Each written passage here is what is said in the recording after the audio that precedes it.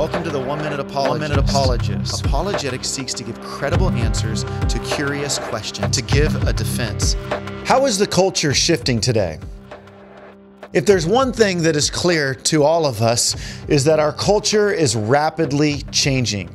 I've identified 7 shifts that our culture has experienced over quite some time, but nevertheless, we can see this. Now, certainly you could come up with more points, but let me just share with you 7 shifts. First, we've shifted from moral absolutes to moral relativism.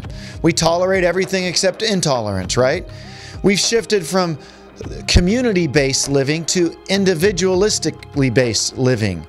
We've shifted from convictional belief to doubting our beliefs. This has resulted by pluralism coming into our culture and being a melting pot culture. Now we are experiencing what Jennifer Hecht referred to in her book, Doubt, a History, cosmopolitan doubt. We've shifted from being a God-made man to a self-made man. Science and education and medicine and technology. We can make our own destiny. We've shifted from respecting authority to being anti-authority. We've shifted from Christianity to any-anity or no-anity. Any-anity being pluralism and no-anity being atheism. And then finally, we've shifted from mystery to machine.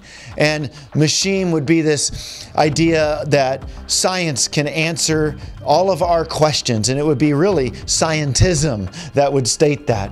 But yet, there's still this inner inkling for those who think that, science can answer all of our questions. We know there's still something more. There's still a sense of the transcendent.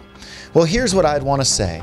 Thank God for the gospel that transcends culture. And when the culture shifts, it's our responsibility as a church to hold fast to the uncompromising truth of the gospel.